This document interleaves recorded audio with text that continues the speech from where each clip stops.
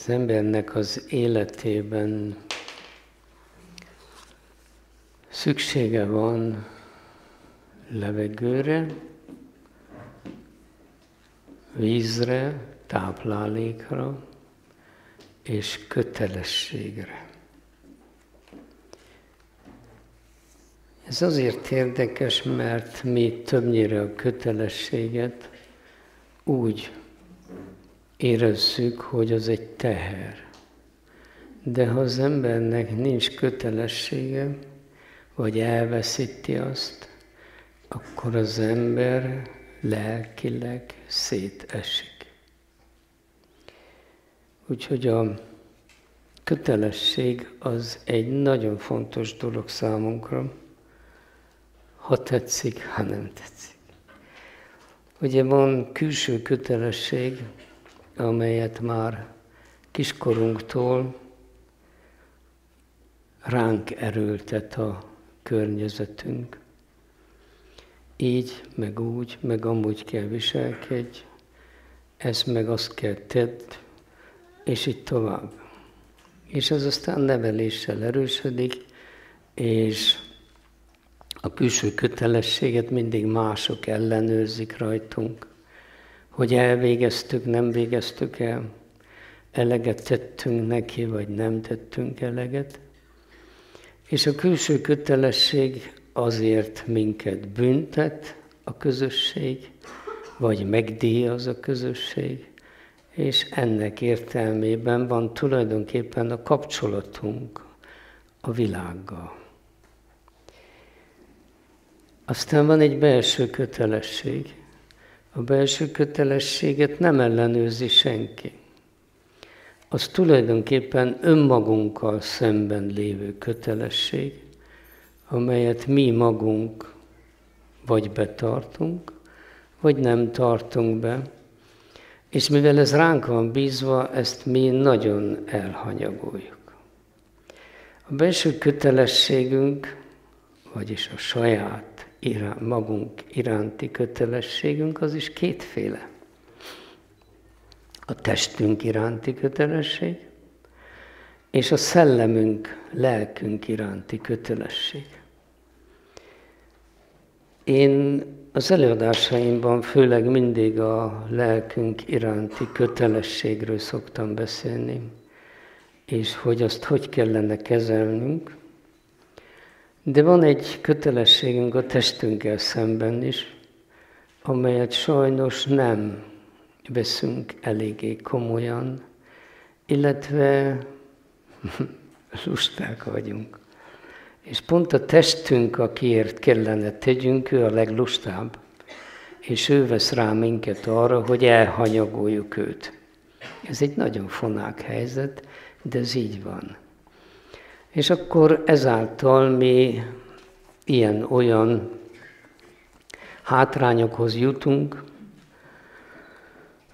betegségekhez, problémákhoz.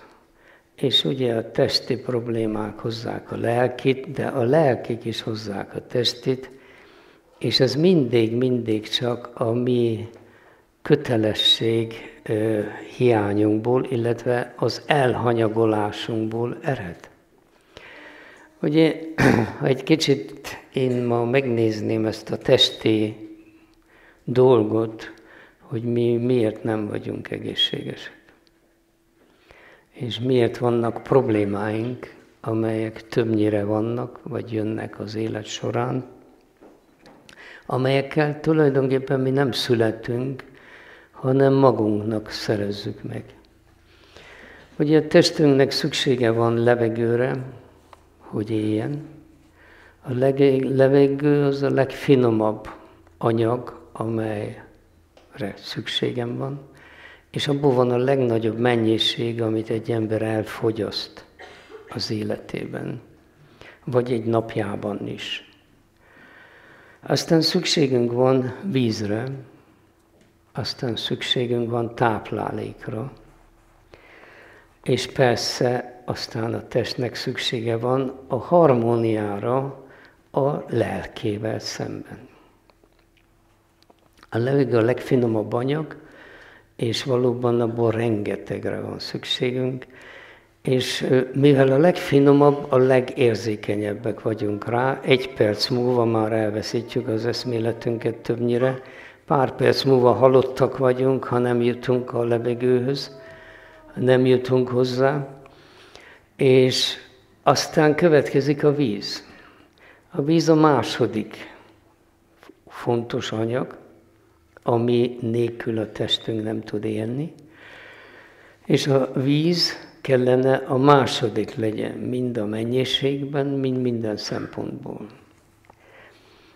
A víz az tulajdonképpen az élet a Földön.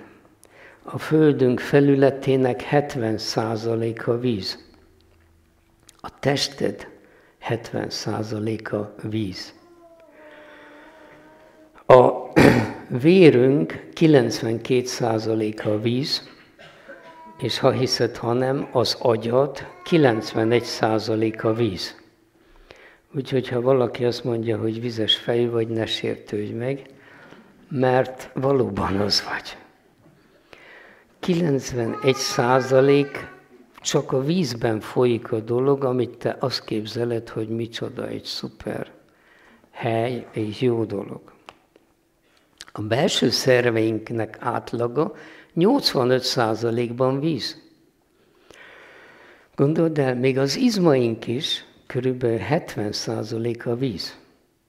Úgyhogy kortól függően az ember, ugye hát a kis egész pici gyermek az 80%-ban, születéskor 90%-ban vízből vagy, és később ez a vízarány esik, de még a felnőtt embernél is úgy 2/3, bő 2/3 vízből vagy.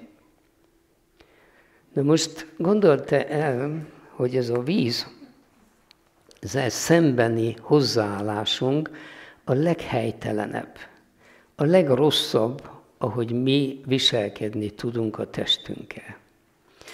Mert egy nap alatt a bőrön keresztül egy fél liter vizet veszítesz el, akkor, ha nem izzadsz erősen. Ha izzadunk, akkor normális, hogy sokkal többet.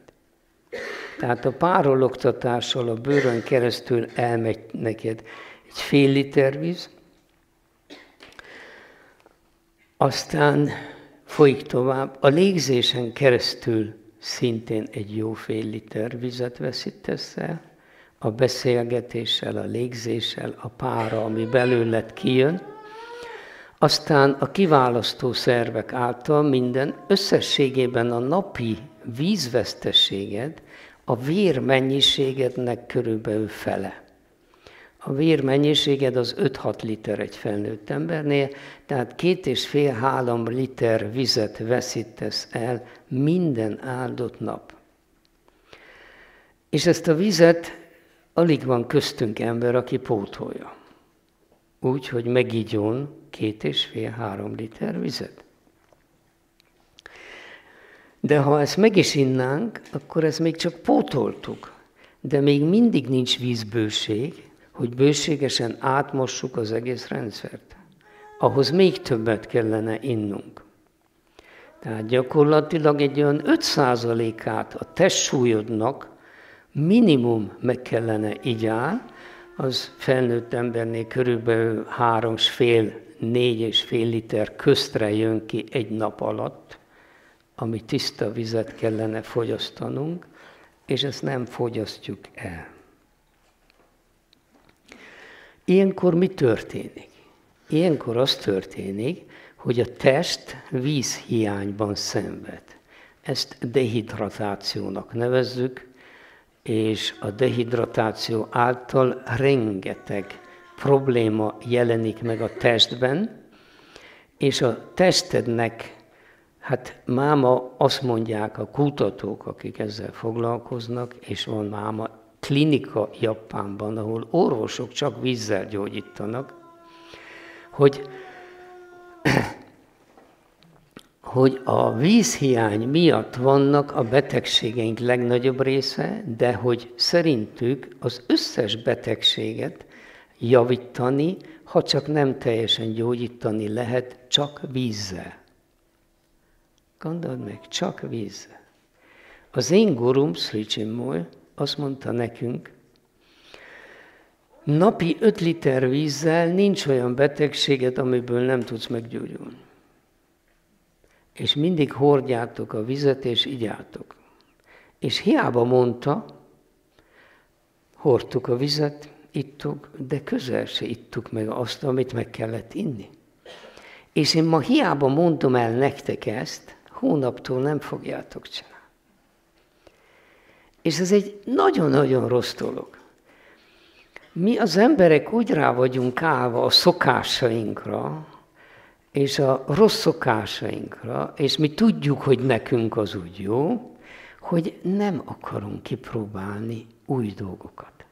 Pedig a vízivás nem is egy új dolog, mert a vízivást azt gyakoroljuk, mióta mi melegvérű állatok, meg emberek vagyunk. Tehát ennélkül nincs élet.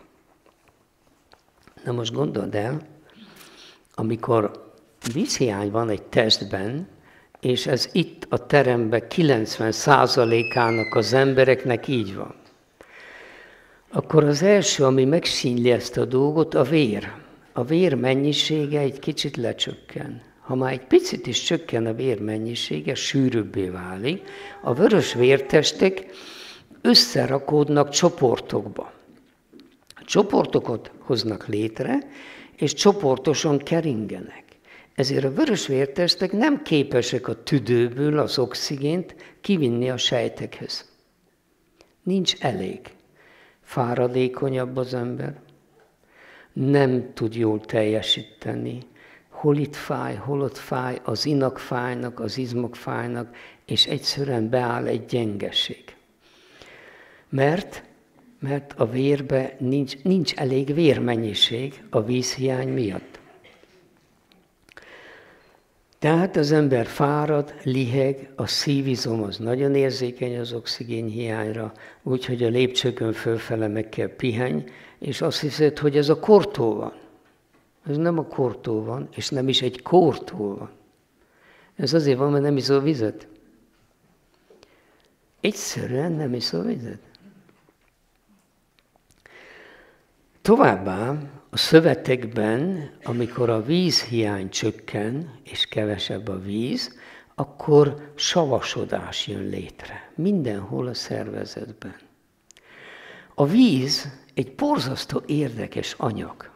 Én nem tudom, mit tudtok a vízről, és mit nem tudtok. Többnyire nem tudunk semmit, csak azt, hogy van, és jó, hogy van. De a víz egy olyan anyag, ami akár sav is lehet, és akár lúgos is lehet. Egyetlen anyag ezen a bolygón, amelyik mind a kettő lehet. Egyéb minden folyadék vagy savas, vagy lúgos. A víz átváltozik lúgosból savasba, vagy savasból lúgosba. Ő saját magától. És mindjárt meglátod, hogy milyen érdekes módon lehet ezt tenni, vagy változtatni. Na de ha savasodás van, akkor gyulladások vannak. Úgy képzeld el, hogy a testedbe, ahol nincsen savasodás, ott nem tud gyulladás lenni. Tehát egy olyan emberi test, amelyik nem savas, nem tud beteg lenni. Ki van zárva. Mi nem azért születtünk, hogy betegek legyünk, se nem azért születtünk, hogy öregkorunkra a betegségeket összeszedjük. Mi azért születtünk, hogy egészségesek legyünk. Kivéve, ha születtünk vele született betegségekkel, amik karmikusak. De tulajdonképpen a mi testünk nem arra van kitalálva, hogy szenvedjen és beteg legyen. És fájdalmakkal éljen. Ezt mi magunknak csináljuk, azáltal, hogy a testünk iránt a kötelességeinknek nem teszünk eleget. Mert ez csak egy része. De én most a vízivásra kitértem egy kicsit, mert egy borzasztó érdekes dolog. Most gondold el, hogy éjszaka, amikor te elalszol, és azt hiszed, hogy most a test is alszik, és minden áll egy helyben, akkor egy komoly folyamat folyik az egész testedben. Ott van a hatalmas nagy felkészülés a holnapi napra. Mindenhonnan elhordódik a az anyagcsere üledék, a szemét, vagyis folyik a nagy takarítás. A mérgeket a vér kihordja a belegbe, a veséken keresztül ürülnek, és mindenhol, tehát ha este nagyon bezabálsz vacsorára, jó későn, akkor ez a tisztulás nem is tud létrejönni. Mert gyakorlatilag a bélnek két szerepe van. A kiválasztás, hogy megettünk valamit, és abból táplálékot hozunk, de a kiválasztás a mérgeknek. Mert amikor mi túl sokat eszünk, és mi mindig túl sokat eszünk, hát tisztelet a kivételnek, de azt meg lehet számolni, hányan vagyunk, mi inkább többet eszünk. Megmondom azt is miért. Az is a vízzel függ össze. Tehát éjszaka folyik ez a folyamat. Na most, ha tele van az emésztő rendszered, és ott a friss kaja, amit meg se tud emészteni, mert éjszakában másra kéne az erő, akkor tulajdonképpen a méreg benned marad. Ha nincs elég víz, hogy ilyenkor a test saját magát kimossa, akkor az egy olyan, úgy képzeld el, minthogyha a te konyhádban, a mosogatónál nem folyik a víz rendesen, csak úgy csepeg. Na, azzal próbálod a mocskot eldörzsölni, tehát te reggel fölébredsz, és mocsokban vagy. Mert nem tisztult ki a tested. De éjszaka, ugye a tisztítással egy csomó vizet veszítünk. Úgyhogy reggel a melegvérű állatoknak, beleértve minket és embert, a legnagyobb szüksége van a vízre. És reggelre minden test ki van száradva. Tehát reggel sürgősen vizet kellene inni. Ezt ugye a Székely bácsik tudják, mert az állatoknak reggel kihordják a vizet, meg kell itatni az állatokat. De a saját állatját nem. Hanem, ugye reggel fáradt vagyok, hát azért vagy fáradt, mert nincs víz. Meginnál gyorsan 1,5 liter vizet, úgy poharanként, vagy akárhogy, a fáradtság elmúlna. De te fáradt vagy, és akkor mit teszel? Megiszol egy kávét. A marháknak, a birkáknak kihordod a vizet, te meg megiszod a kávét. Az helyre is hoz. Szuper, jó van minden. Igen ám, az nem is volna baj, ha innál mellé 1,5 liter vizet. De tudtad azt, hogy a kávé egy vízhajtó? Ahogy a kávét megittad, testből ki a víz. Onnan, ahol amúgy is kevés van. Tehát a kávéivás után 1,5 óra, 1 óra múlva még fáradtabb vagy. Jön a következő kávé. Ez pedig így folyik. Szegény test, ő próbál, igyekszik valahogy helyrehozni a dolgot. Mert a test savasodik el, emiatt. És ahogy a test savasodik el, ő muszáj megvédje a testet a haláltól. Tudtad, hogy a vérnek a savassága 0, vagyis se nem savas, inkább enyhén, picit enyhén lúgos, de nem szabad savas legyen. Semmit. Ha vér savas zónába beleesett, az ember halott. Amikor az ember meghal, a vére az első másodpercek alatt a vére elsavasodik. Tehát a savasság halál. És az egész testet savas, mert nincs víz. Akkor a test mit csinál? Megpróbálja a vért tartani a lúgos részben. Gyorsan keres kálciumot, hogy azzal lúgosítsa a vért. Kálciumot hol talál? A csontokban. Kivelek. Kiszedi a kálciumot, hogy megmentse az életedet. Csontjai törékenyek lesznek. Csontritkulás az vízhiánytól kezdődik. Aztán, hogy ki hajlamos rá, ki nem, lényegtelen, de ezek az összefüggések 100%-ban így vannak. Tehát a test nedvei, ahogy besűrűsödtek, azok elkezdenek savasodni. A savasodás pedig fáradtság és betegséget jelent. Ha savasok vagyunk, ugye, ha gyermekkorban, fiatal korban van ez, akkor a növekedés leáll, vagy lelassul, vagy akár teljesen le is áll, nem fejlődik a szervezet, víz nélkül nem nő a fű, víz nélkül nem nő a növény, víz nélkül az emberke se nő meg. De máma adjuk nekik a cukros italokat, amik savasítanak. Minden cukros ital savasít. Kisgyermeket nem tanítjuk meg vizet inni. Nekem a múltkor jött a rendelőbe egy paciens, egy 14 éves fiú. Testvérei között ő ekkora volt, azok meg ekkorák. A gyerek tele szájak fogkővel. Az egész emberke egy sápadt, szétszáradt lény volt. Akkor kimentek a gyerekek, mondom a mamának, itt valami baj van evel a sráccal. De mi van? Mit csinál? Mit eszik? Mit iszik? Hát ő soha életében vizet nem ivott. És nem is iszik, mert nem szereti. Viszont szereti a kólát, a Red Bullt, meg a kompánit. Minden szeret, amiben cukor van, meg színesítve van. Na most a probléma ugye ott kezdődik. Itt elmesélek egy érdekes sztorit. Képzeljétek el, hogy nekem Bécsben volt rendelőm, én ott éltem 38 évet, és az asszisztens lánykáim mindig nagyon ügyes, tip-top lányok voltak, de mindig fáradtak voltak. Hát mondom, nem létezik, hogy én itt vagyok már 60 év fele, ezek meg itt 20 évesek, és fáradtak, én meg nem vagyok. Este, jaj, de jó, hogy vége. Hát mondom, hát neki se fogtunk igazán dolgozni, hát nem tudom, mitől vagytok fáradt? Ja, doktor úr, ne is mondjon ilyen, végünk. Rájöttem, hogy ezek mindig futnak el az öltözőbe, és igyák a kólát, Red Bullt, melyiknek mi volt a kedvence, egyik nap ez, másik nap azt. Na, elővettem őket, most figyeljetek ide. Lesz egy új szabály a rendelőben, nem szabad behozni ide festett italt. Hú, mondom, igen.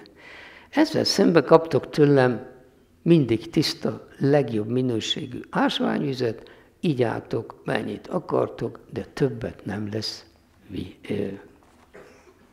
ital.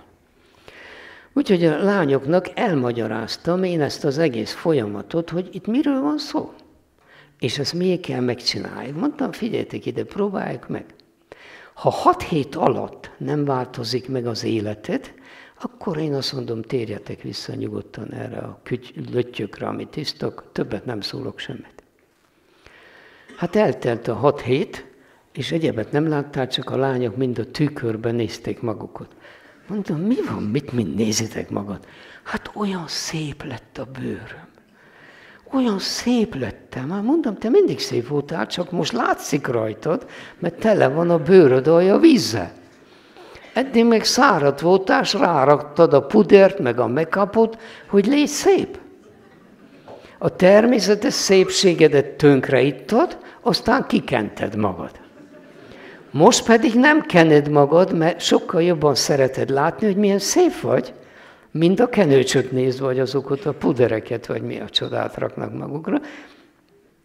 Tény az, hogy borzasztó boldogok lettek, és állandóan csak jöttek a vízre. Doktor úr, én már csak vizet iszom, már otthon sem iszom ezt. És akkor az egyik lány elmesélt nekem egy érdekes történetet, amit én mindig elmondok, ha erről a témáról van szó. Azt mondja, én nem tudtam, és a rokonságban ma sem tudjuk, hogy az én nagybátyámmal mi van. Nekem van egy nagybátyám, aki 49 éves, 50. éves, és úgy néz ki, mint egy 30-33 éves fiatal ember. És az egész falu, meg mindenki csak csodálja, hogy mi van vele. És én most, hogy ezt a doktorom mondja, jöttem rá, hogy miről van szó, mert ez az ember életében vízen kívül semmit nem ivott. És fiatal korától, 10 éves korától napi 5 liter vizet iszik meg. Minden nap. Elvitték orvoshoz, hogy a gyerek beteg. doktor úr, ennek baja van, mert ez csak issza a vizet, ez nem is, alig eszik valamit, ez csak vizet iszik. Megvizsgálták mindenféleképp, semmit se találtak, egészséges, tök jó van. Ez életében orvos előtt nem állt. Mert nem volt a miért. Ő nem tudja, mi a testi fájdalom, vagy mi a testi probléma. Minden nap 5 liter vizet iszik meg ez az ember. És így néz ki. És én most jöttem rá, mondta a lány, hogy ez tulajdonképpen a víztől van, és most elmesélem otthon úgy, hogy az egész család mind vizet fog inni. A víz, mint mondtam, egy különleges anyag. A víz, mint fizikai anyag és összetétel nem is így kellene viselkedjen, ahogy viselkedik. A víznek a tényleges forráspontja -72 fok kéne legyen, nem +100 fok. Tehát a víz valami más anyag, olyan, mintha nem is földi anyag lenne. Ő a tudat és az élet hordozója a Földön.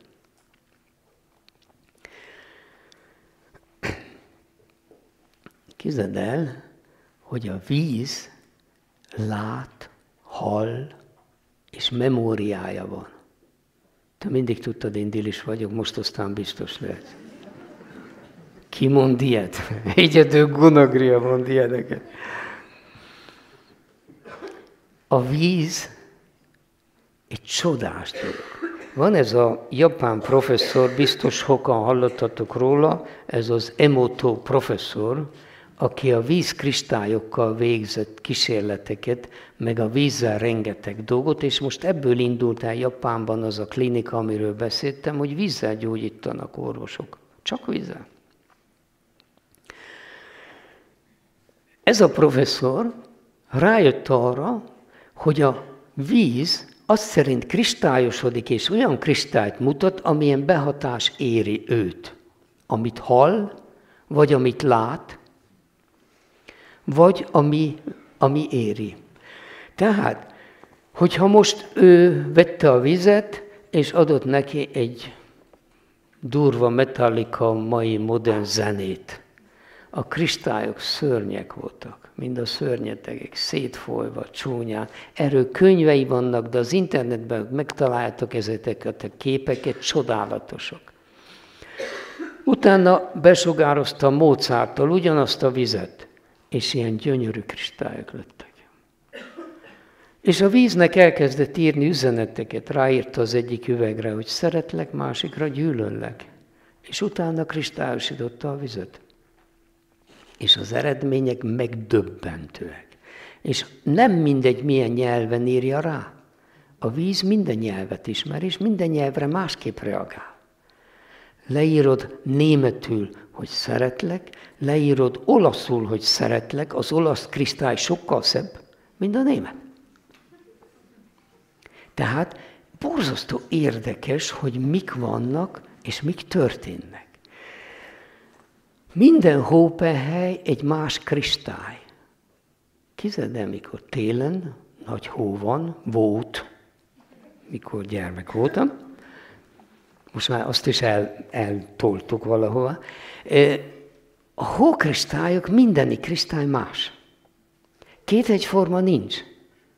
De most azt tapasztalták, illetve kísérletezték ki, hogy egy hókristály elolvad, és rögtön visszafagyasztod, és ugyanazt a kristályt visszaveszi, amivel lehult. Nem egymást. Ugyanazt. Neki megvan a memóriája. Emoto professzor kiültetett egy japán szerzetest meditálni és imádkozni egy tópartra, aminek nagyon piszkos, rossz víze volt, és csúnya kristályok voltak. És amikor ott a szerzetes úr imádkozott, és meditált, és énekelte a mantráit, utána a víz kristályai megváltoztak, de nem úgy, hogy itt, ahol énekelt, hanem kilométerrel tovább, a tó túlsó partján is. Az imára is reagál a víz. és nem mindegy, hogy mit teszel. Legtöbben hallottatok, vagy ismeritek ezt a kísérletet, elültetsz 2 virágot.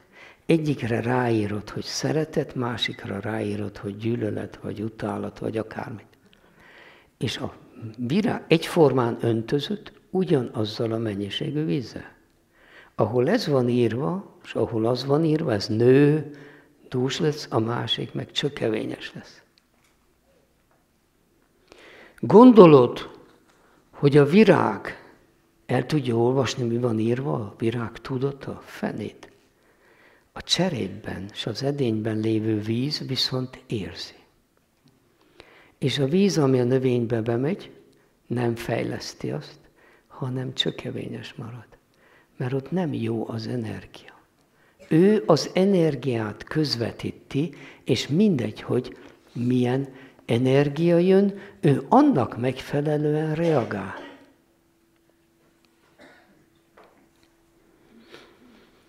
Na most,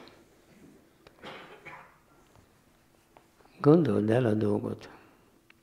Mi rengeteget beszélünk, és az tudomány is, és mi emberek is, a lelki eredetű betegségekről.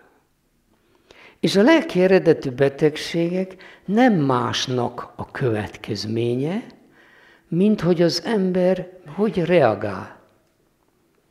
A téged ért behatásra, vagy azt mondod szeretem, vagy azt mondod nem szeretem. Ekközt nincs más. Az ember vagy örömmel elfogad valamit, szeretem, vagy nem szeretem. Mi az üzenetet ezzel a 2 energiával elindítjuk.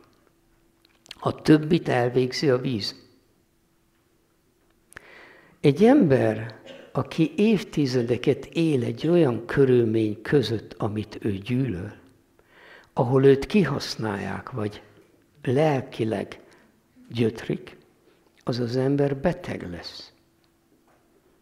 Mert egy végben abban él, hogy nem szeretem. Ő egy olyan virág, amelyikre az van írva, hogy gyűlölet. A másik ember, aki szeretni tud, vagy nem veszi lelkére azokat a dolgokat, amik nem szeretetre méltók neki, az az ember nem beteg. Azt képzeld el, hogy még a vírusok támadása sem egyformán ér minket. Minden szezonban, mikor van a járvány, mindenki kap a vírusból. De mindig nem betegszel meg. Tudomány azt mondja, hogy te már arra immunis vagy. De közben a tudomány azt is mondja, hogy minden évben új törzsek jönnek a vírusokból, amit nem is ismer a testünk. Te milyen állapotban vagy, az szerint magadra veszed a fertőzést, vagy nem veszed magadra a fertőzést. Mi a növényel el tudunk bánni. Ráírjuk, hogy gyűlölet, és vége van. Ráírjuk, hogy szeretet, próbáld meg, ha van neked egy növényed otthon, melyik nem akar rendesen nőni. Kezdjed el minden nap simogatni, szépeket mondani neki, és írjál rá szép dolgokat az edényére. És nézd, hogy mi lesz abból a növényből. Én kipróbáltam. Végigcsináltam. Egy száraz kóró volt 2 lapival. Máma az egész bejáratot kinőtte, és a szobába mindjárt nem fér el.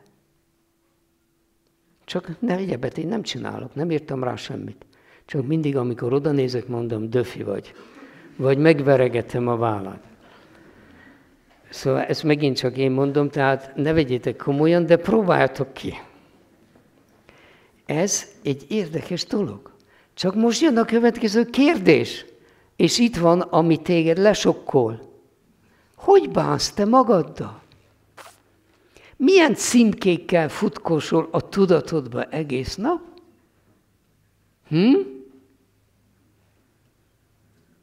És benned a kőzek tetőtől talpig, ami azt hordozza. A víz. Mert te víz vagy. És amikor a víz átáll savasra, mert te savas lelki állapotodat szereted. Az igazság az, hogy mi, mikor padlón vagyunk, mi szeretjük. És direkt élvezzük, mert akkor felkeltjük mások figyelmét. Nézzétek meg, most engem kéne szeretni, mert ilyen szörnyű helyzetben vagyok. És akkor sajnáljuk magunkat. És azon még savasabb leszel. És még rosszabb helyzetben vagy. És akkor már mész orvoshoz, mert már extra szisztóléid vannak, mert már a vérnyomás se lehet ellenőrizni, mert közben a veséd is kiment, vagy a májad, vagy akármit. Mitől? A víztől. Nem a víztől, a te saját energiától. Tehát itt most arról van szó, meg tudok én tanulni, úgy élni, és meg tudom változtatni az életemet úgy, most én csak a magam iránti kötelességről beszélek. A testem iránti kötelességemből. Képes vagyok megváltoztatni, vagy hajlandó vagyok magamot úgy megváltoztatni, hogy nálam a szeretem az legalább 80%-ban túlsúlyban legyen a nem szeretemmel szemben. Én tudjátok, ha hallgattok előadást tőlem, én a szeretemet 100%-ra gyakorlom. És amikor valami rossz történik, és azt mondom, most tényleg dühös vagyok rád, mert mérges vagyok, mert lehetetlen, hogy ezt én megmondom, meg nem csináltad, és akkor mondom, de végül ez az állapotot én szeretem, mert nekem valamit tanít. És akkor kezdem szeretettel megközelíteni, én nem kell senkinek megbocsássak emiatt, mert nincs amit. Mert minden jó, amit kapok. Ha nem vagy hajlandó megváltozni, ha nem vagy hajlandó a szeretemben élni, az mindegy, hogy a világ milyen. Ami a te testedben lejátszódik, azért egyedül te vagy a felelős. Az, hogy ilyen hírek vannak, hát ki kéri, hogy nézzed? Ilyen szörnyűséget csináltak ezek a gazemberek? Hát te, ki kért téged meg, hogy ítéld meg, hogy mit csináltak? Senki. Téged egyre kér a lelked. Szeress! És a tested szeretne boldog és egészséges lenni. Ehhez kell szeretned.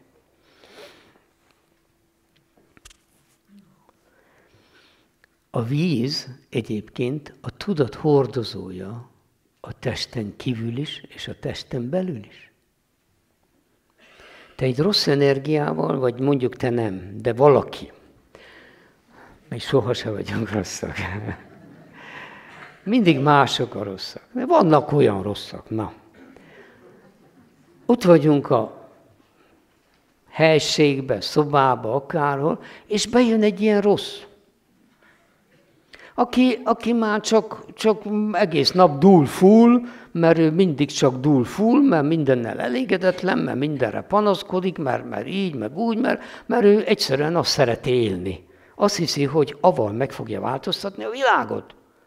Hát annyiból megváltoztatja a világot, hogy hamarabb el fog menni a függöny mögé, és akkor a világnak békéje lesz tőle. Másképp nem változik a világ azáltal, hogy te szidod. De bejön egy ilyen ember a terembe, és ha te még nem is ismered, nem is tudod, hogy ki, valami megváltozik. És az addigi légkör a teremben más. Ti mindjárt tapasztaljátok azt, hogy bemész valahova, és ott van egy jó légkör, vagy nincs egy jó légkör. Az a jó légkör a belőlem kijövő energia, amit a levegőben lévő pára, víz közvetít neked. Mi mindent tudunk vízen keresztül közvetíteni. Nem kell nekünk semmi kütyű.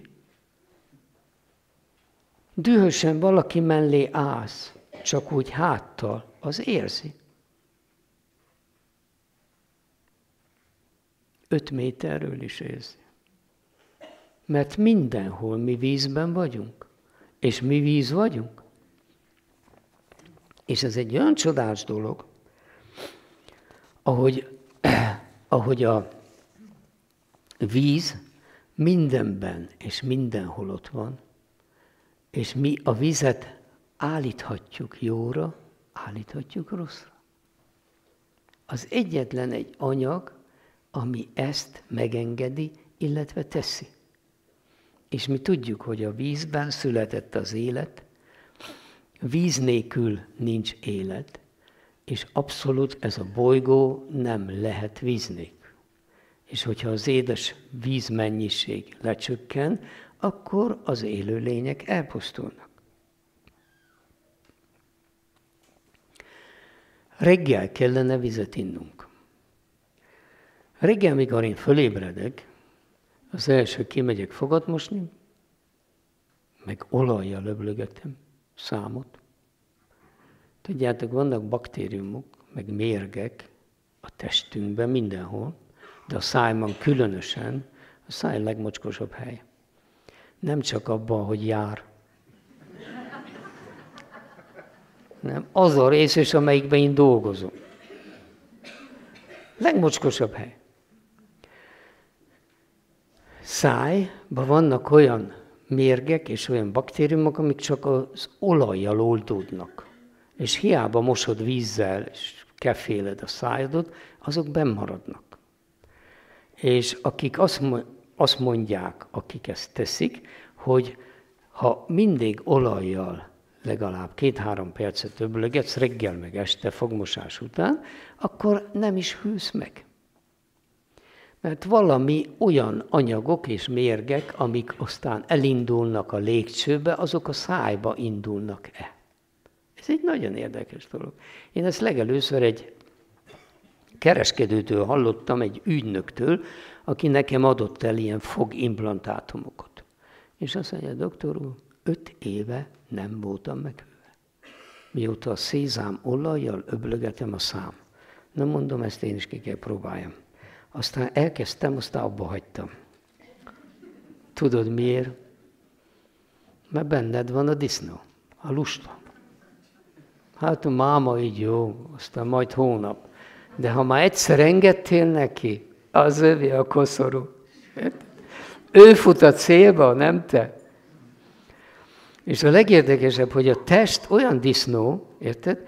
Fél a haláltól, és viszi magát a halálba azáltal, hogy téged sugall arra, hogy lusta légy. És pont őt elhanyagolt. Itt valami nincs rendben. Ebből is látszik, hogy te nem a test vagy. Csak a testbe kínlódsz. Szóval reggel, miután ezt elvégzem, akkor kezdek inni vizet. Nekem van egy ilyen 2 literes súlyzós üvegem, ahol jól lehet edzeni. És én amikor leülök meditálni, vagy nyújtást, tornászom, vagy bármit csinálok, mielőtt én valamit ennék, vagy egyebet innék, én 1,5 liter vizet minimum megittam. Nem egyből, hanem úgy apránként. Képzeld el, hogy a legérdekesebb az, hogyha egyből sok vizet iszol, mondjuk így 1 óra alatt 1 litret, 1,5 litret, akkor kell menni a vécére. De reggel soha. Ebből érzed, hogy az eltűnik benned. A tested sír a víz után. A bőröd száraz, a nyálkahártyák szárazok, mindenki vagy szárada. És mi nem itatjuk meg ezt a lusta disznót. Mert erre is lusták vagyunk.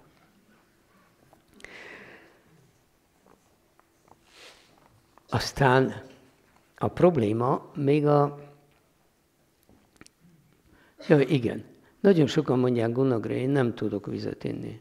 Nem tudok sok vizet inni, mert olyan kicsi a vízhólyagom, hogy én 1 pohárral iszom, vagy 2-án kell futni.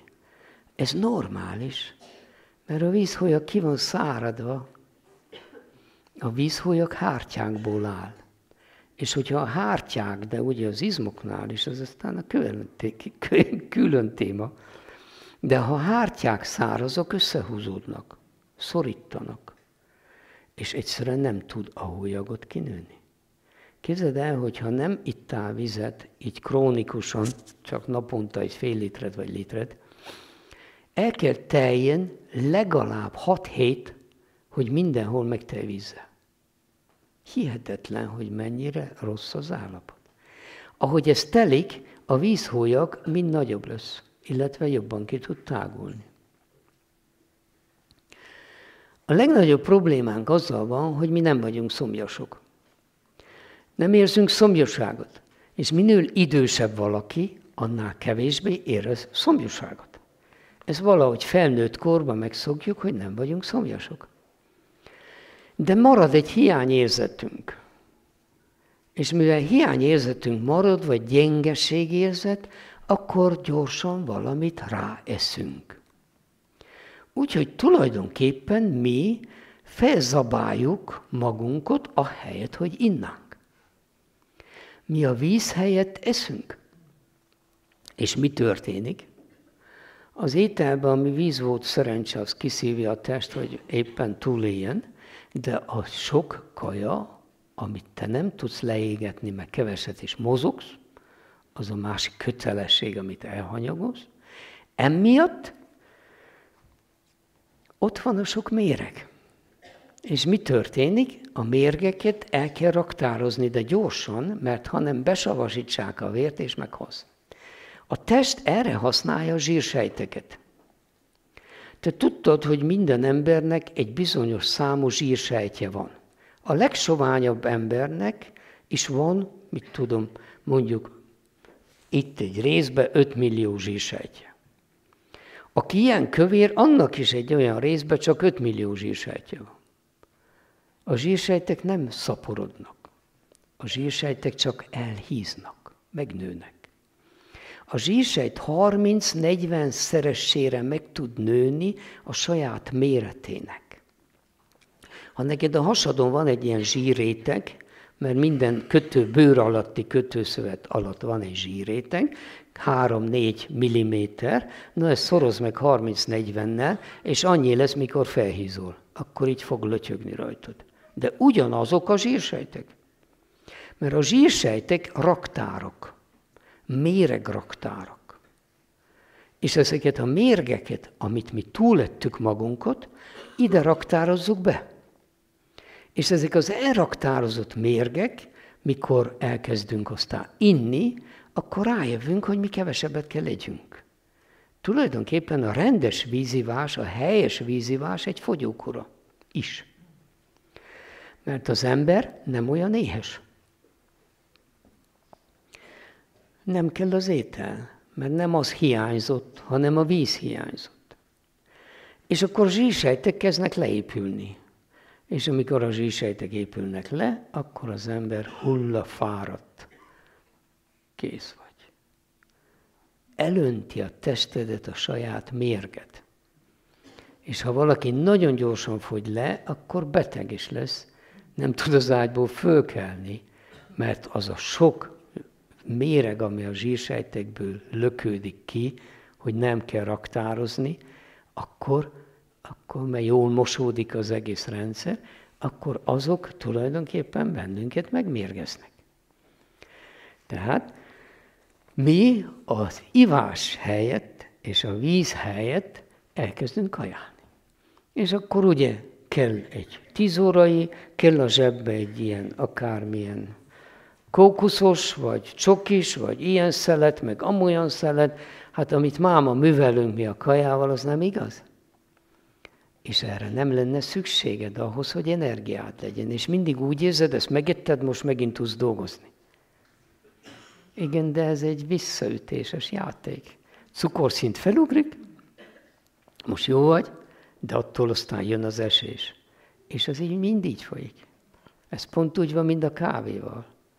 A kávé és a koffeintól nem lehet éber maradni, csak a víztől.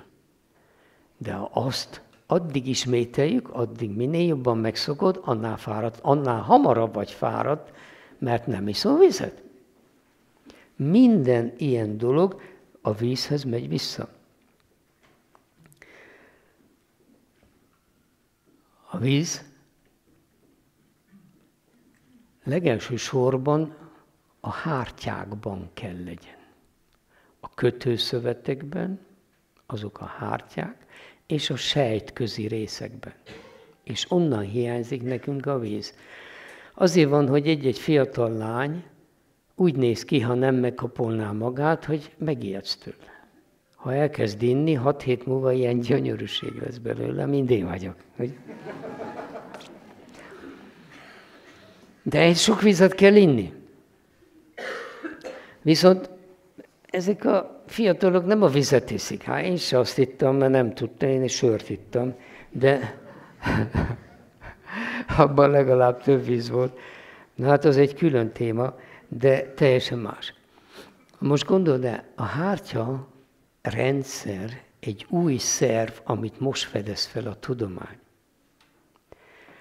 Az egész rendszerünk össze van kapcsolva a lábujkánktól a fejünk bubjáig.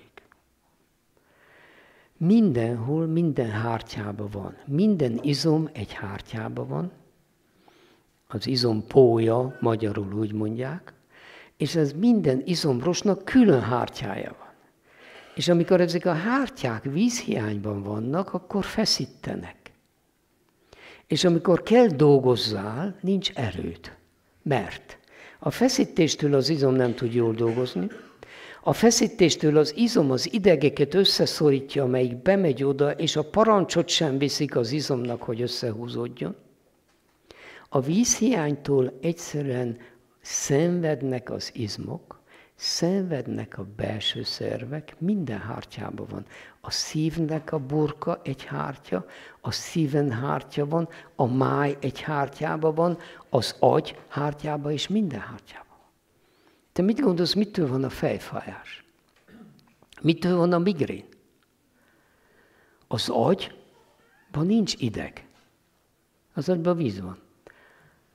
Mikor az embert megműtik az agyával, telzsibasztják, kivágják a koponyát, és az agyat vágják, és kérdezik, hogy mit érez.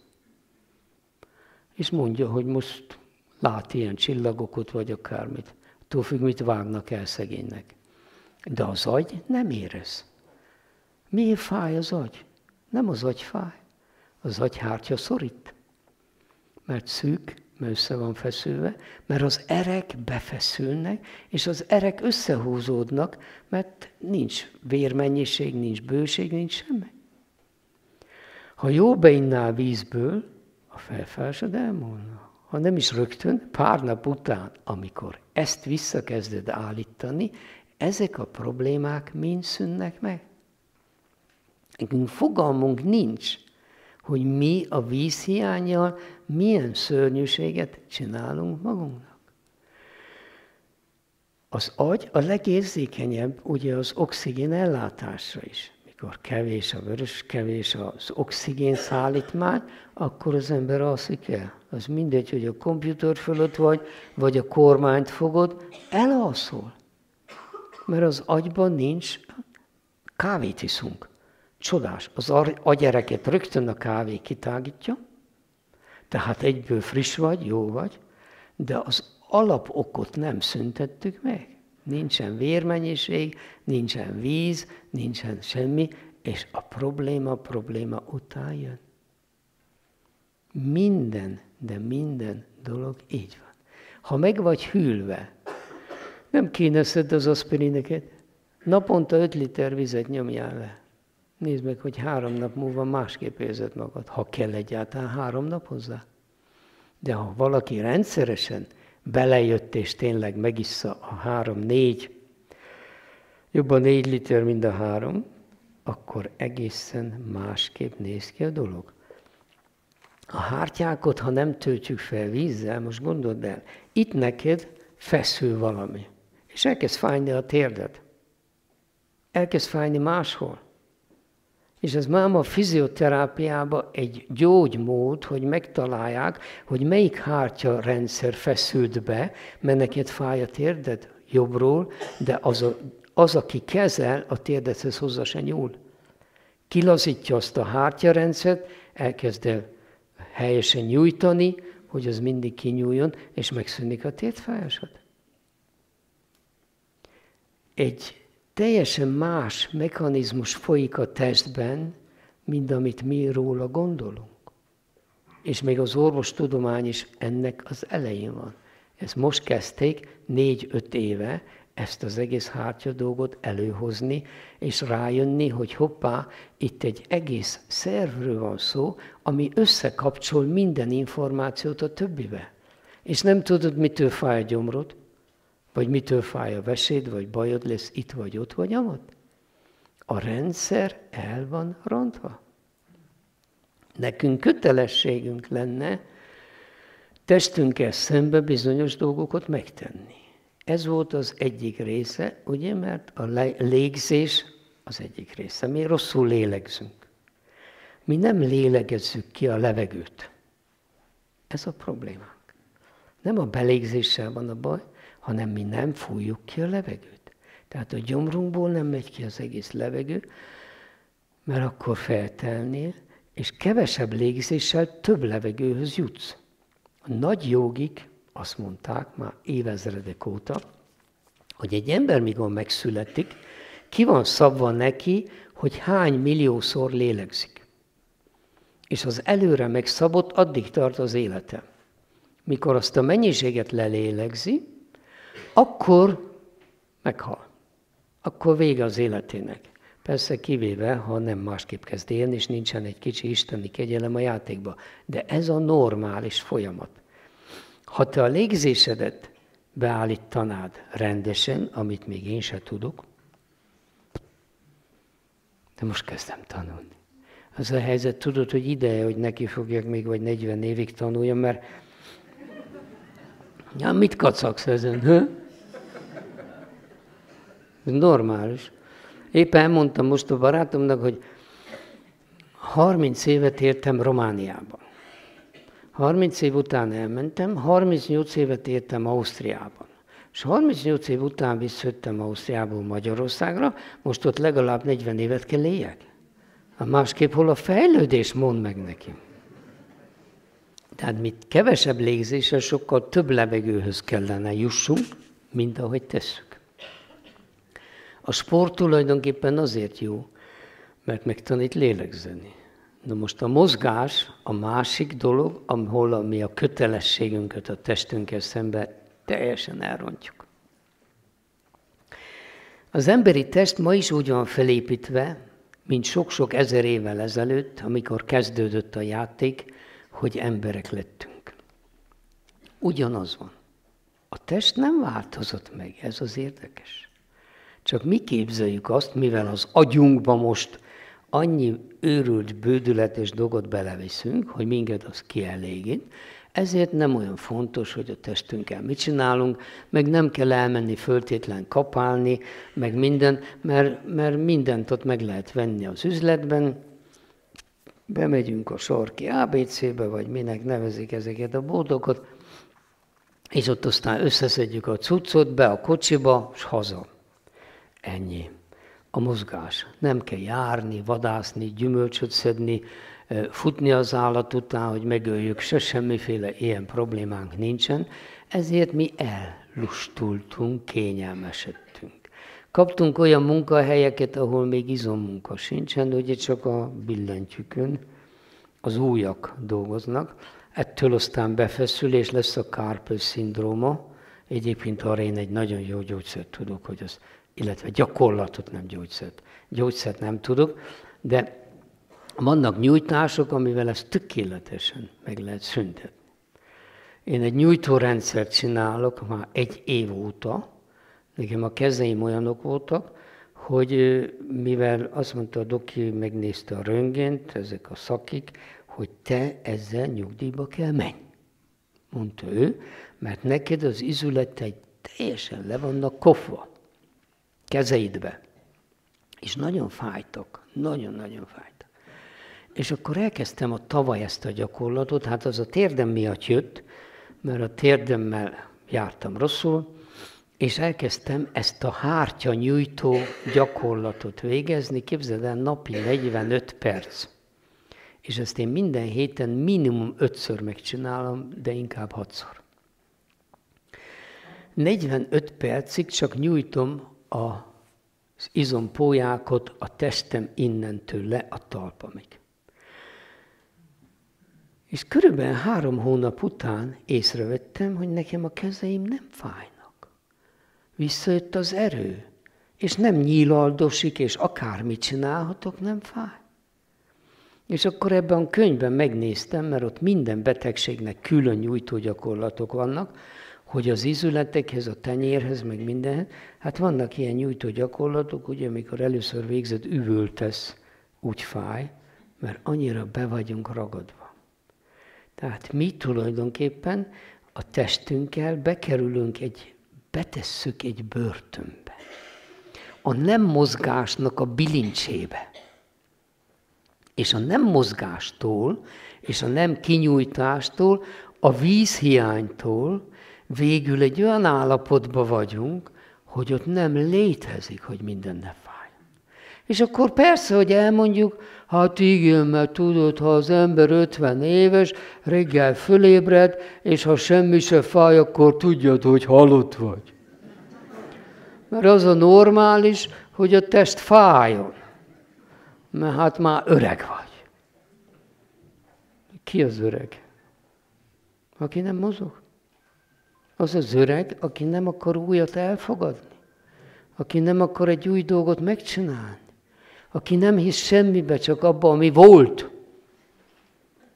Az öreg. De ez lehet 20-30 éves is. Ez nem függ a kortól.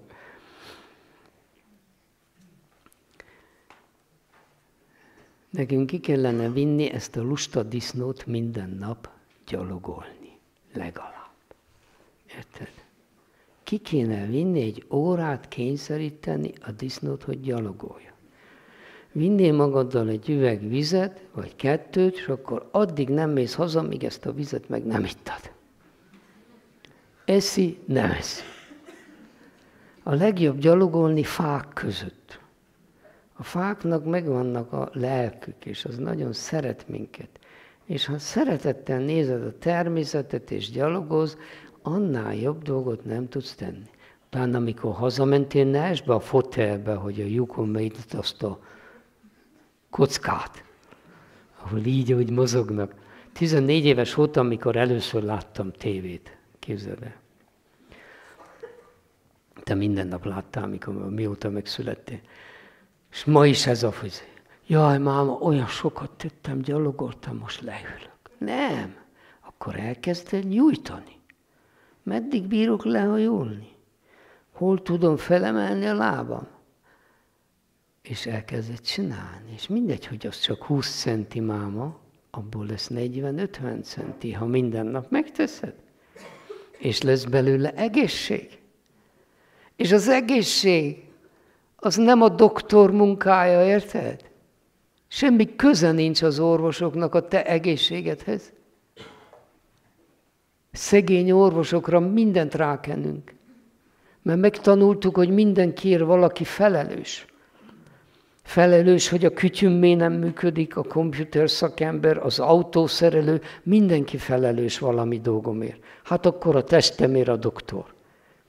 Akkor ész, mint egy vakbuta tyúk, érted? Ami be van így ketrecezve, le vannak vágva a szárnyai, és akkor panaszkodsz, hogy nem tudok mozogni, mindenem fáj, doktor úr, adjon tablettát. Tablettától aztán egy év fog fájni. Akkor arra is ad egy tablettát. Nekem a múltkor volt egy paciensem, ha hiszed, hanem 10 féle gyógyszert felírt, hogy mit szed. De ezt mire szedi? Hát az a szívritmusra van. Aha, és ez mire? Hát a szívritmus okozott nekem egy ilyent, az arra van. És akkor az mire van? Jaj, de az okozott aztán egy ilyent, akkor az arra van. Hát így nem lehet élni, emberek. Valamelyiket elfelejted egy nap bevenni. És akkor marha szerencséd van.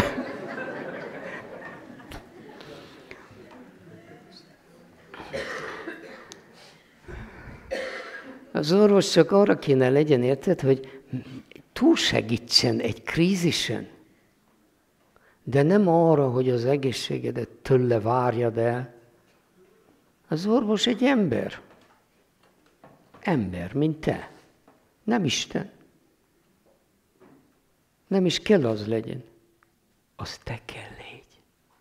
a saját magad istene, hogy megad magadnak a körülményt és mindent ahhoz, hogy egészséges légy. És hidd el nekem, hogy nincsenek itt ilyen lehetetlen, meg ilyen, meg olyan bajok, meg nem tudom micsodák. Egyetlen egy betegség sem esik le a pottyan az égből. Azt mindeniket mi magunk rendezzük ki magunknak. Vagy képzeletben, vagy lelkileg, vagy testileg. De legtöbbször lustaságból. Meg kell mondani az igazat. Tunyák, lusta, disznók vagyunk. Hogy én mit szenvedek avval, hogy összeszedjem a testem, kivigyem, te el nem képzeld. Azt mondja, Gunagriha, neked könnyű, te már annyi maratont futottál, te ez meg az, neked könnyű. Könnyű a fenét. Azt hiszed, az enyém nem olyan lusta disznó, mint a tiéd? Mindent kitalál. Az éjjel nem aludtál eleget, máma, azért kimérd magad. Ez meg, az meg, amaz. Na, hát most már 5 nap után csak megállsz egy kicsit, rám is gondolsz, mondja a tested, és akkor, ha engedsz neki, megnyerte a csatát. Tudod, hogy van, ma engedtél, hónap megint engedsz. Akkor elég minden második nap. Aztán megint engedtél. Eltelt 3 hét, és el is felejtett. Ja, én tényleg olyat is csináltam. Nem lehet, mert ez egy olyan kötelesség lenne. Most tudod, hogy van. Én megértem. Van neked családi kötelességed a gyermekeddel szembe, anyukáddal szembe, mindenkivel szembe kötelesség, már torkig vagy kötelességből. Kötelességeket egyébként te vállalod magadra, csak hogy tudjad. Nagy részét te saját magad felvállalod, annélkül, hogy kértek volna rá, legtöbbször. Vagy kérnek rá, de tudod, hogy ez neked nem kell, és nem mersz nemet mondani, mert gyáva vagy. Mert nem csak lusta vagy, gyáva is vagy. És ha nem tanulsz meg nemet mondani másnak, akkor nem tanulsz meg nemet mondani magadnak sem. És ha magadnak nem mondasz nemet a lustaságoddal, akkor nincsen. Meg vagy halva. Az élet egy szenvedés, emberek. Ha mi a kötelességünknek nem teszünk eleget. A sok kötelesség ott van. Jó, gyermek, anya, nagymama, bárki, bármi. De te magadot nem teheted tönkre. Te magadot nem viheted a sírba, időnap előtt, a betegségbe, a kórházban, mindenbe. Csak azért, mert hogy a másoknak éljél. Te másoknak éljél, de előlégy egészséges, és éljél magadnak. Ez nem egoizmus. Az egoizmus az, amit most csinálsz. Hogy dicsérd magad, hogy téged más dicsérjen. Te ne azt nézd, hogy téged dicsérnek-e. Te légy boldog. Ahhoz kell egészség. Ahhoz pedig idő kell neked. Magadra. És idő pedig senkinek sincs, én ezt tudom. Te védj el időt onnan, ahol van. De onnan nem akarsz elvenni, mert a szórakoztatóbb mindez. Na, itt vannak a problémák. Tehát mi tulajdonképpen nem bánunk jól magunkkal. Mi nem bánunk jól magunkkal. Mi igazán nem bánunk jól. Mi csak elvárjuk, hogy velünk jól bánjanak. Ez olyan, mint az irgalmasság. Velünk mindenki legyen az. De aki lejjebb van, mint én, mi legyek én az? Ez nem oké. Nekünk meg kellene tanulni valójában azt élni, aki vagy, amiért vagy, és az tökéletes, egészségesen él.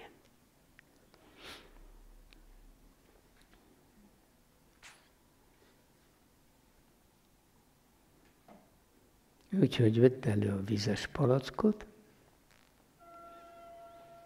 vedd elő a futócipőt, és vidd ki a disznót gyalogolni, az vizes palack. Én ezt szoktam csinálni. Én mostanában úszni járok. Annak az a nagy baja, hogy oda kell utazni, vissza kell utazni, ez nagyon sok idő, de a térdem miatt el kellett kezdjek úszni. Olyan úszóedzéseket csinálok, hogy hulla vagyok. Képzeld, azt hiszed, hogy van nekem valaha is egy ennyi izomlázam? Soha semmi. És én ezzel fedeztem fel, hogy ember, az izomláz nem egy normális dolog. Az nem kell legyen, nem szabad legyen. Egy izom, amelyik laza pólyában van, sok víz van benne, az nem fáj. Akármennyi savat letermel, az el is tűnt belőle. Nekem még izomlázam nem volt az 1 év óta, amióta ezt a nyújtó gyakorlatokat csinálom. Nem igaz. A múltkor volt egy izomlázam, ez a legérdekesebb, mert végre kezdtem tudni gyalogolni a rossz térdemmel. Keményen gyalogoltam 1,5 órát, és elől a sípcsont elején lévő izom úgy fájt, mondom, ember, ez miért fáj? Nekem nem fáj. Izomlázam volt, de keményen. És rájöttem, hogy a fájós térdem miatt ezt az egy gyakorlatot én 1 év óta mindig kihagytam. Mert nem hajlítottam be a térdemet, hogy kifeszítsem ezt az egy izmot. Most kitaláltam egy módszert, hogy széken ülve be tudom tenni a lábaimon, és kifeszítem ezt az egy izmot is. Azóta ott sincs.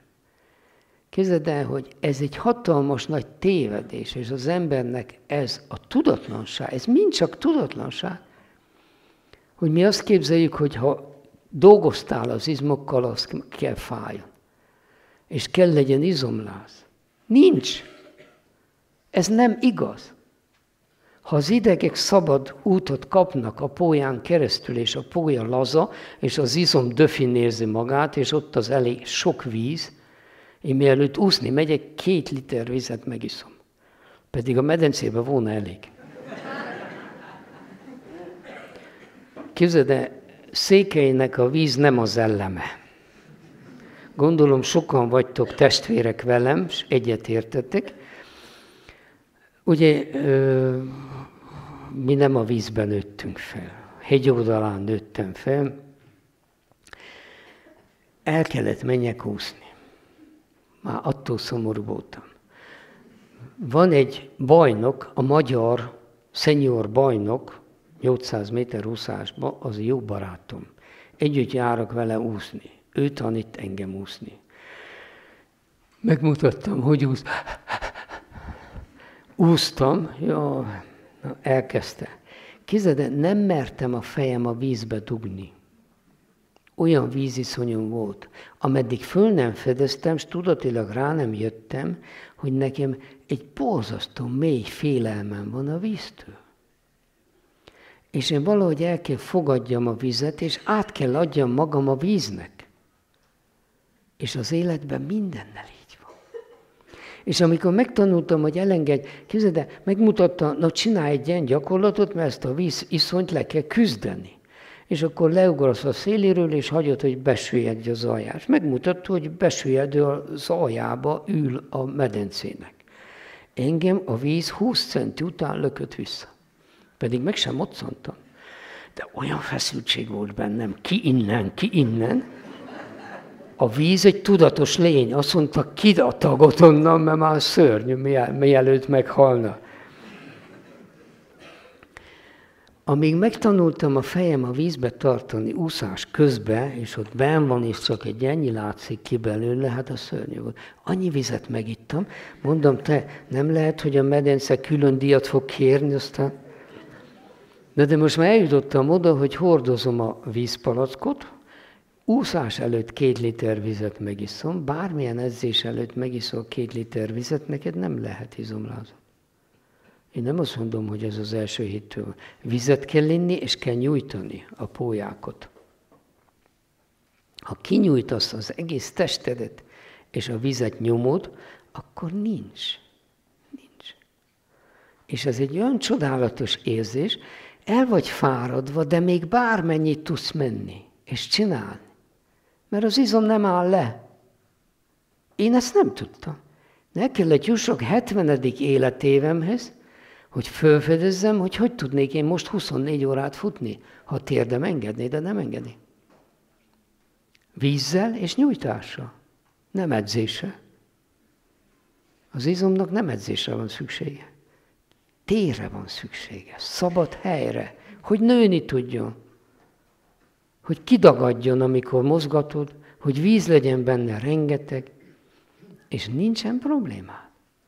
És emiatt nem is fáradsz el. Te képzeld el az életedet, hogy soha nem vagy fáradt. Most ha hiszed, ha nem, pont elmondtam a múltkor a kollégámnak, hogy én reggel vagy elmegyek úszni, vagy erőgyakorlatokat és nyújtást csinálok. Beállok dolgozni, és estig dolgozom. És nincs olyan másodperc vagy perc, sem ebédszünetkor, sem utána, hogy nekem az energia szinten megbukjon. Egy ennyit is. Én így vagyok, mint reggel, mikor felébredtem. Nem kortól függ, víztől függ, és mozgástól függ. És a fáradtság sem kortól függ. Nézd meg 20 éves emberek, vagy 20 éves emberek, hát én is mindig fáradt voltam. Mikor a 30-as éveimben jártam, én mindig elfáradtam, meg hulla voltam, zsongott a fejem, meg minden bajom volt. Elmentem futni, olyan izomlázam volt, hogy 3 napig nem tudtam járni tőle. Máma semmi. Ez hogy van? Ha nem hitted el, amit mondtam, legalább nézd meg ezt a példát, és próbáld ki. Nem kerül semmibe. 6-7 vízivás és nyújtó torna gyakorlat. Jó, hogy ezt a könyvet csak angolul lehet megkapni, amit én végzek, de most meg lesz magyarul is majd. De annyiféle nyújtó gyakorlatot találsz az interneten. Állj oda, minden részedre végezzel nyújtó gyakorlatot, és igyad a vizet. Ha semmi egyebet nem teszel, akkor is 6 hét után nem tudsz elfáradni. Nem tudsz elfáradni. Ha pedig nem vagy fáradt, akkor mindig jó a kedved. Ha mindig jó a kedved, egy vidám elme az egészséges testnek a fő feltétele. Ha mindig vidám vagy, mert nem vagy fáradt, és mindent könnyen tudsz venni, mert neked nem probléma, és akkor is, ha 10 órát dolgoztál, fel tudsz ugrani és tovább menni. Nincs fáradtság, érted? És ezt lehet csinálni. És ezt kell csinálni, kellene csinálni. Úgyhogy én azt mondom nektek, hogy minden felelősséget ne engedjünk másokra, mert a felelősség és a kötelesség az a miénk. És a te saját természetedet és a testedet senki sem tudja átalakítani, egyedül te magad. Másképp nem tud működni. Az életnek a célja ez. Az életnek a célja az, hogy boldog tudj lenni. Hát én elmentem nyugdíjba, januárban, ott hagytam Bécsbe a rendelőt, 68 éves voltam. 4 hónapot bírtam ki a nyugdíjba. Az a szakma nem nekem való. Az egy katasztrófa. Az érted olyan, mintha vágó hídra vinnének. Hú, amikor felfedeztem, hogy nekem kell dolgozni, olyan boldog lettem. Ma így dolgozom. Én soha ilyen könnyen, vidáman nem éltem és nem dolgoztam. Mondják, hát honnan bírod? Hát ahonnan akárki. Egy közös forrásunk van, mennyit vagy képes lehozni abból. Ez nem azon múlik, hogy én más vagyok, mint te. Az én testem sem más, mint a te tested. És én tényleg beállok a ringbe, és dolgozom, és dolgozom, és dolgozom, és este kiállok, és kezdhetném előről éjszakai muszakot is. 0.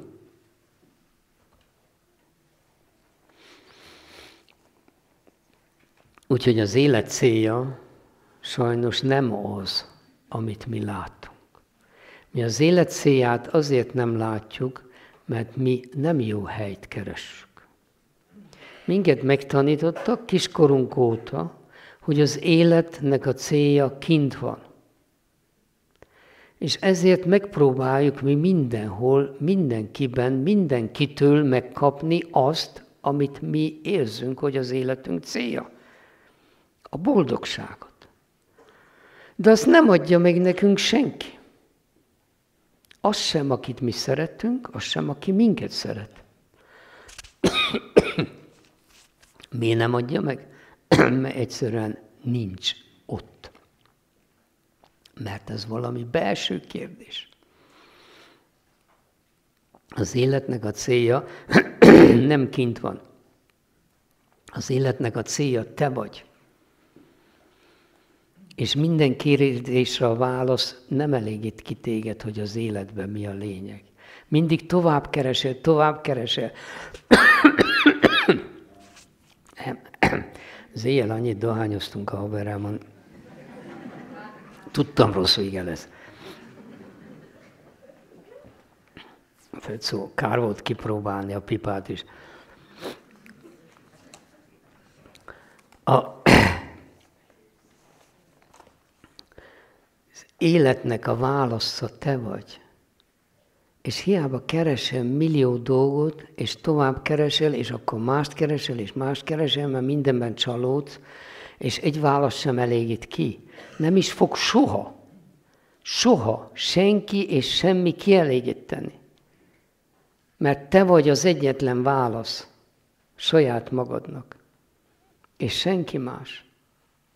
És ha te magadot elhanyagolod, és nem vagy hajlandó magadba belenézni, nem tudsz boldog lenni. Nem tudsz az lenni, aki te vagy, és aki te kell legyél. Ez egy nagy csalás, amiben mi vagyunk. Mi megszületünk ide, jó hiszeműen, boldogan, mindenkit szeretünk.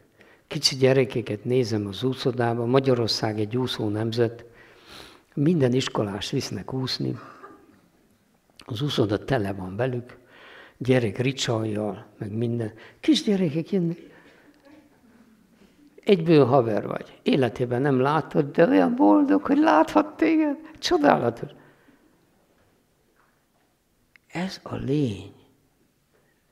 Ezeket a lényeket, és mi is ezek voltunk, vagyunk, megtanítjuk a gyanúra, a hazugságra, elvesszük az őszintességüket, elvesszük a szeretetüket, mert adunk nekik rossz tapasztalatot. Hogy olyanok legyenek, mint mi. Mert mi jót akarunk nekik. Na, itt rontjuk el mi a játékot. És megtanítjuk olyan dolgokat követni, amelyek nem az élet lényege. Nem.